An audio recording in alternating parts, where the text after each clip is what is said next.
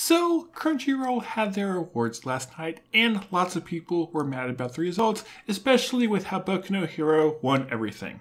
Except not quite everything, but close enough for these people. Back in 2016, there was a similar reaction to Yuri on Ice winning so much, and while I am a big fan of My Hero Academia, as I would hope you know by now, even I will admit it did not deserve to win all these. The Anime Awards are, as a whole, a kind of weird entity. When you think about things like the Academy Awards, there it is the industry itself that picks the winners, while the Crunchyroll Awards are the fans who decide, both the fans who vote and also the judges who are people involved with different fan sites and such. This is bound to lead to the winners being mostly from popular series. If there is a category where I didn't see most of the nominations, then I would just vote for one from something I had seen.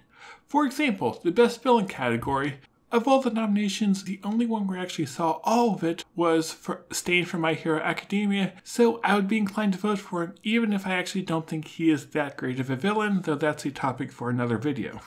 Most people who vote are in the same position as me. They have not seen everything that is aired. Even I have not seen a lot of these, and I am trying to check out as much as I possibly can. So that means we'll just vote for the ones we have seen, which will cause the popular shows to be inflated. So how could this be stopped? Well, one solution would be to take the fan vote away. Only have the judges decide the winners, which I don't like this idea. With a small pool of judges, you can make sure they've actually seen everything to avoid just popular shows being voted on, but this leads to the decisions not being by what the community as a whole thinks, only these judges who may or may not reflect the community as a whole. And this doesn't really feel right if we want these awards to reflect all of the Western audience. With the Academy Awards, none of the nominees for Best Picture for this year were big blockbuster hits. In fact, all the nominations combined made less than the Star Wars movie. So there's an obviously big divide between the critics who decide what is nominated and wins, and what the average person goes to see and enjoy. And as Film Theory discussed a while back, it is possible to make a movie that appeals to the Academy, allowing it to have a better shot of winning, despite it not being that popular with the moviegoers. So, do we want the Anime Awards to be more like the Academy Awards? Well, I don't. This is probably the biggest opportunity for fans to come together and decide what they think are the best anime of the year. I know there are a lot of the community that don't agree with the anime that were selected, but that's normal in any vote. Just look at the elections.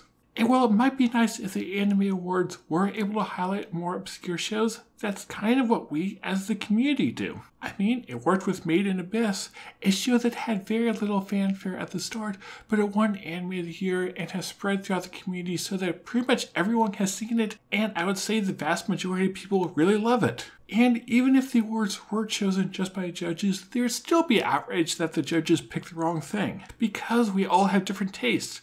Yes, there are a lot of the community who love shonen anime, and that means that Boku no Hero wins a lot. But say your judges were big fans of drama and all that, then you would have outrage from those who like thrillers that their picks were not selected. So yeah, you can't win with this. But really, how much do the awards matter? It's not like your favorite show not winning takes away from how much you enjoyed it, or that you would enjoy it more if you won. I love My Hero Academia the same amount before it won these awards. So if you want your favorite anime to get more recognition, then go make that happen.